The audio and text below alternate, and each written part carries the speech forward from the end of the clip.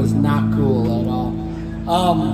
I want to thank all of y'all for being here, because just by being here, y'all are supporting Sims, and Sims does incredible work. When I think about what organizations like them represent to our community, I think about how fucked up it is sometimes to live in Texas, and where there's governmental things happening that make you wonder, is this where I want to raise my kids? Is this where I want to stay long term? Da da da da. But we live in Austin, where there's people who like seriously take care of amazing, of serious human needs in amazing ways. So, Sims, y'all. And thank you guys for supporting. Y'all about to hear some music, but first I'm going to thank some sponsors.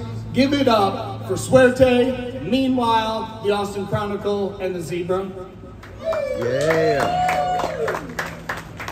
And I want to apologize if anybody's a biologist or a scientist. They saw Megafauna on this flyer and they thought they were going to come see like a woolly mammoth or a megalodon or a dire wolf or so. It's not that.